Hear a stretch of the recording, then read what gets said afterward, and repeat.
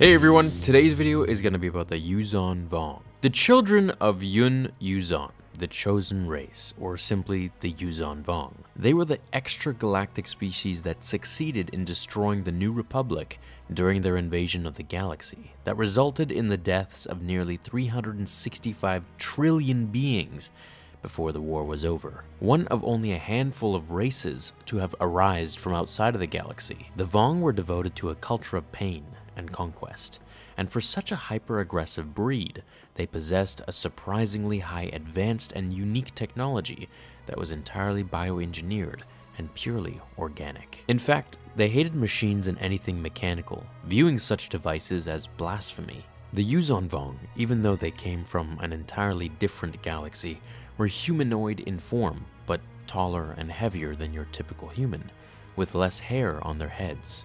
However, due to their religious beliefs that tended to glorify pain as a state of living, they would remake their own bodies by sacrificing body parts for their gods, with some in elite castes even grafting other creatures' organs onto their own bodies. So, what a typical Yuuzhan Vong looks like is hard to know, but on average, they had sloping ridge-like foreheads, short stub-like noses that gave them this skull-like appearance, ritual tattoos covering their bodies, and skin tones that varied from gray, yellow, and jet black blood. Though they purposely maimed themselves, they were careful to never let their alterations hinder their ability to function. In fact, usually the grafting of other body parts would enhance their skills. Their culture was one centered on sacrifice to their gods, who they believed had offered their own body parts in order to create the galaxy. Therefore, by remaking their own bodies, the Vong were mimicking their deity's sacrifice, thus bringing them closer to their gods. So, because of this religious perspective, the Yuuzhan Vong saw life as suffering and death as the ultimate release from that suffering. This is why the Vong felt nothing could be learned or understood, unless it was earned through pain. The greatest glory one could achieve was death in battle. For a species so devoted to death and suffering, the Vong actually believed deeply in life. You see, death for them was a prevalent, constant presence in life. The death of one creature allowed the creature that killed it to live, and the body would return to the earth, creating new life.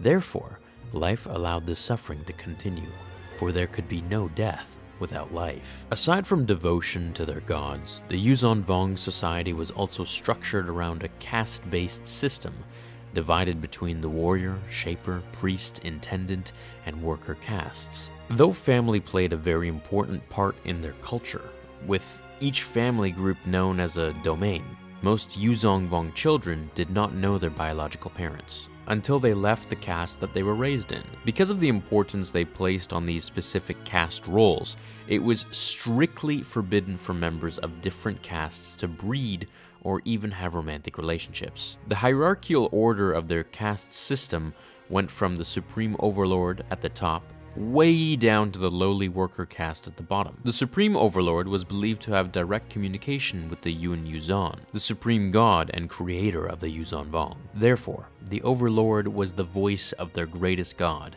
and so, in command of all their various castes. The Shaper caste were the scientists who oversaw the creation and development of their incredible biotechnology. They were usually shorter than the average Vong and stood out with their tendril headdresses, which were tied directly to their nervous systems. They also had their Shaper hands. Now, as a member of this Shaper caste would move up in rank, their normal 5-fingered hands would be modified gradually through their training, until reaching Master Shaper status, where they would be given 8 fingers.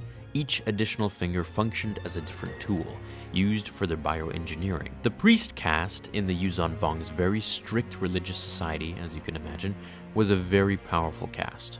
They were divided into several sects, each worshipping a different deity who is a lesser god than the Yuuzhan. The priests also oversaw the development of the Shaper's various organic technology projects. The warrior caste, well, as it comes to no surprise, this was the most aggressive and one of the largest castes of the Yuuzhan Vong. They functioned as the military arm that made up the armies of the Vong. They were trained from childhood to excel in combat, and were devotees of their god, Yamka, the Slayer. They wore a living Vondun crab armor. This was resistant to blasters and even lightsabers. their weapon of choice was the amphistaff, a living stick of sorts. That was also a serpent that could spit venom and even coil around the warrior's foe. The smallest of the Yuuzhan Vong were the Intendant caste, who were essentially the Vong's version of bureaucrats and politicians. They managed their economy, commerce, trade, and organized the massive slave workforce they built out of conquered foes. Interestingly enough, members of the Shapers and even the warriors could become Intendant castes. The supreme overlord that led the Vong's invasion of the galaxy came from the Intendants before climbing to the top. The worker caste was the largest in numbers of the castes, yet the lowest in status. They served as servants, slaves, and laborers. Some were born outright into the caste, others had failed to succeed in the caste system that they had originally belonged to, while some were not even Yuuzhan Vong, but instead conquered or shaped species. Then there were the absolute outcasts of Vong society, the shamed ones. Now, these guys were the Yuuzhan Vong whose bodies had rejected their organic implants and modifications. If their body alterations didn't work, it was seen as the gods rejecting them, and therefore they had no worth. Even the other worker caste members treated the shamed ones with contempt. The extragalactic expedition the Vong underwent through the starless void between their home galaxy and the one far, far away took them thousands of years to transverse. But why make such a harrowing journey in the first place? Well, in their home galaxy, surrounded by an asteroid belt, they lived on a tropical planet.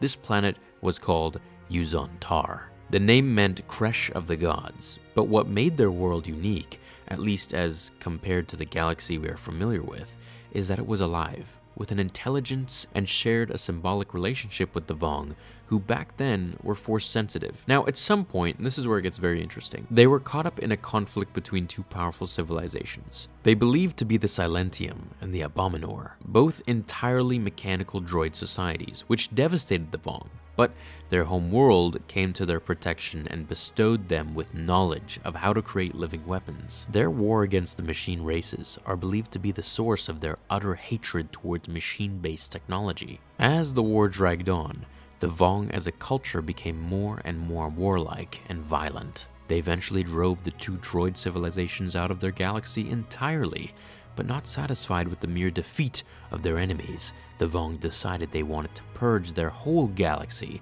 of all forms of mechanical technology. So, they went from defenders to conquerors, enslaving or exterminating most of other species throughout the galaxy. Once they had no more enemies left, the various Vong domains, that is, their family groups, turned on each other, resulting in what best can be described as a devastating civil war, which, when it was finally over, it left most of their galaxy, including their home world, destroyed. With the destruction of their living planet, the symbolic relationship ceased, stripping the Yuuzhan Vong from the Force, which left them in great pain. This would never go away. This was a pain they became utterly obsessed with, and saw embracing it as the only way to return to the symbiosis they had lost. That is why the body modification practice began, and how they took on their belief in their aggressive gods, that influenced every aspect of behavior in their society. So because they had left their galaxy in ruin, and with no world to call home, they had made refugees of themselves. And so, how they had forced the two machine races to leave their galaxy, they too now had no choice but to find a new galaxy to conquer. Therefore, they traveled the intergalactic void in their grand living world ships for centuries, until reaching a galaxy far, far away. The invasion and the subsequent war are a massive story for another day, but as I said, it would lead to trillions of lives lost and the end of the New Republic. During the war, a new galactic government would be formed to take its place. However, it was called the Galactic Alliance. It became the first government institution since Palpatine's empire to incorporate most of the known galaxy, to unite against the intergalactic invaders. Even Luke Skywalker's new Jedi Order found the extragalactic warrior race to be a threat unlike any they had ever faced before. So, you see, because the Yuuzhan Vong were stripped of the Force, it didn't just mean they were no longer Force sensitive. It was way worse than that. They were no longer a part of the Force that all other living things were. They were more like a void in the Force, resistant to it, which meant the Jedi who encountered them in battle couldn't use the Force directly on them, making them very dangerous foes to fight. Thank you so much for watching today's video, everyone. I hope you enjoyed it. Let me know what stories of the Yuuzhan Vong you want me to cover next, and I can do that. Please leave a like on this video if you enjoyed it, and I'll catch you in the next one. Until then, remember, the Force will be with you, always.